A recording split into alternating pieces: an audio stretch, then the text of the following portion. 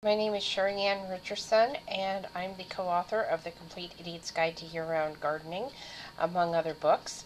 And one of the questions that I am frequently asked is how to tell when a seed is germinated.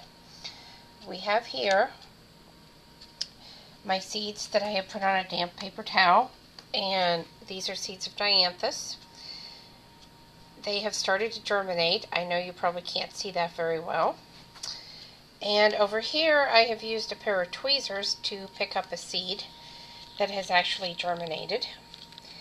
And you want to be very careful when you pick this up because you don't want to grab the roots, because if you do, you might end up damaging the seed.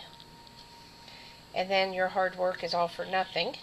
I don't know if you can see that little white root right there, but it will have a little white sprout come out of it, and that is the root. And then what you do is you very gently lay this down into some moist soil like that, because as I said, you don't want to damage that root. And then you cover it with either a seed starting mix or some vermiculite. You want to make sure that that absorbs water.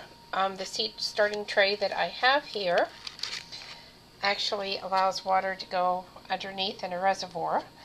So instead of watering on top of the plants, you can actually lift one of these little pots out and put the water underneath, and it will absorb it.